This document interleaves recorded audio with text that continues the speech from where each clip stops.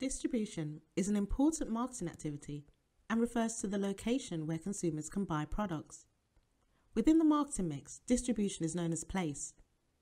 If products are not available in convenient locations, then consumers may not have the time to search for them and therefore will not purchase them.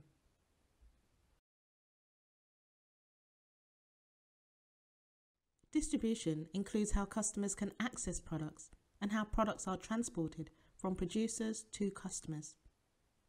The different ways of moving products from producers to customers are called channels of distribution. A distribution channel is the route taken by a product from the producer to the customer. There are a number of distribution channels that businesses can choose from. The method of distribution used by businesses has changed significantly over the years, especially with the growth of technology that's enabled digital distribution. A distribution channel represents a chain of businesses or intermediaries through which the final buyer purchases a good or service. There are 3 distribution channels here. The first one is the producers selling directly to the consumers. That's a direct method. Second one, the producers selling to the retailers, and then the retailers selling to the consumers. That's the modern method. And finally, the traditional method is where the producers would sell to the wholesalers and the wholesalers sell to the retailers and the retailers then sell to the consumers. Now, it should be noted that more than one distribution channel can be chosen, and many producers do this. Selling directly to consumers. Here are some examples of how producers may do this. Could be via shopping parties, online, telephone sales, direct mail, door-to-door selling. Selling directly to consumers means that the producer keeps 100% of the selling price.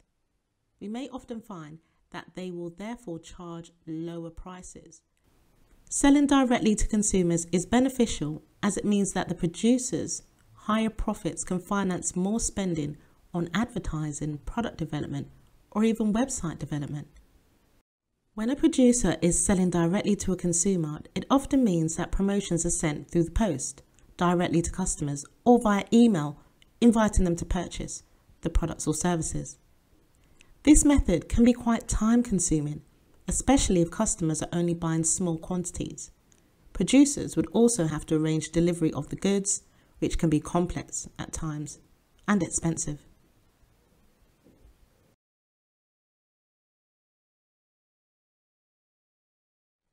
Retailers are businesses that buy products and sell them directly to the consumer. When a producer sells directly to the retailer, it means that the products will now be in more places that are convenient to consumers, which means more potential customers may come across the product. Retailers can add value. They might include additional services such as breakdown cover, gift wrapping services, and warranties.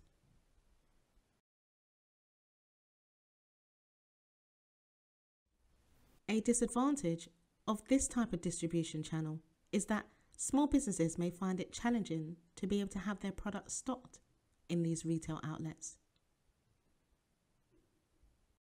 Selling directly to wholesalers. When producers sell directly to wholesalers, this can help distribute their goods. A wholesaler is a type of business that purchases goods in bulk from a producer and then sells them to retailers. Producers can sell directly to a wholesaler, then consumers or retailers can buy the products from the wholesalers.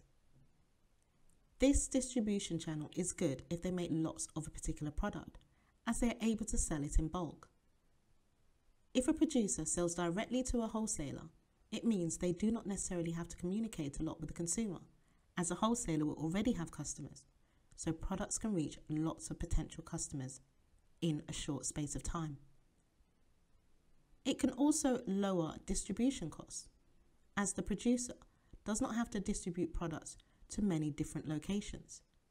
This also means if retailers buy from wholesalers, then the products may end up being sold in many different locations. The disadvantages are that if consumers just purchase from the wholesaler, then it means that they may get less customer service in comparison to other channels. Another disadvantage is that the wholesaler will also require to be paid as the producer is not selling directly to the consumer. It should be noted that some producers are their own retailers. The likes of Apple, Samsung, Chanel control their own distribution, display and sales by running their own shops. This is a key example of a multi-channel distribution. Just a reminder to like, share and subscribe as I do post regularly. These are some of the elements that are involved when a producer chooses the appropriate distribution channel. Control. Some producers want to have full control over the distribution channel. For example, producers of exclusive products may not want them to be sold in outlets that they may think might not align with their brand image. The nature of the product. There are different types of products, and these different types of products may require different distribution channels.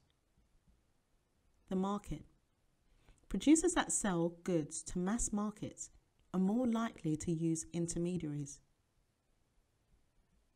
Cost. Businesses will typically choose the most effective distribution channel. They may also prefer to have direct channels selling directly to consumers. Many producers have websites so they can sell directly to consumers in order to keep costs low. There have been changes in distribution to reflect social trends. The way that goods and services are sold is very much subject to change. Many of these changes reflect social trends. Businesses need to be aware of this and make changes to distributing products and services where required. Here are some examples in terms of the changes in distribution. The building of American-style shopping malls in the UK, the growth of charity shops, shopping becoming more of a leisure activity. Let's continue to look at this further. The most important new trend is the development of online distribution, also called e-commerce, which is the buying and selling of products and services over the internet. There are two types of online distribution: business to consumers, B2C, and business to business. B2C, business to consumers. This is the selling of products and services directly to consumers. Now, we can't talk about online distribution without mentioning e-tailing. E-tailing involves the activities related to selling goods and services over the internet. E-tailers do not have any physical stores that customers can walk into. Examples are Amazon and Alibaba. Most e-tailing involves ordering of products and services online and taking delivery of it at home or work. In addition to this, click and collect services are becoming very much a trend, with customers collecting their products in store or at a convenient hub. There are benefits to e-tailing. Businesses can access customers around the world. E-tailing enables businesses to compete with larger businesses without requiring a retail space. In regards to B2C, most big retailers now have online services. Some small businesses may lack the ability or finance to build and maintain a website, or at times have a website but would like to be given more exposure and use more established platforms such as Amazon, Etsy, eBay to sell directly to the consumer. The use of apps to purchase products and services has been on the increase. This is where consumers will download an app, make orders and purchase directly from there. Some retailers will offer incentives such as discounts if consumers download the app to make the purchase. Business to business. This involves businesses selling to other businesses online. For example, it involves transactions between a producer and a wholesaler, or a wholesaler and a retailer through an online sales portal. This is a small market. Businesses can use specialist software to purchase resources. The software would help find the cheapest supplier for the business to consider. Changing from product to service. In many Western economies, the tertiary sector has grown. As a result, businesses have had to focus on the distribution of services. Most services are sold directly to the consumer, so businesses have had to carefully consider how they are directly selling these to consumers. Businesses have had to adapt to the change of technology and consumer buying habits. We'll take a look at some examples. Firstly, the change from people purchasing the hard copy newspaper to now businesses allowing them to purchase newspapers digitally. Moving very much away from the physical game with the PlayStation, for example,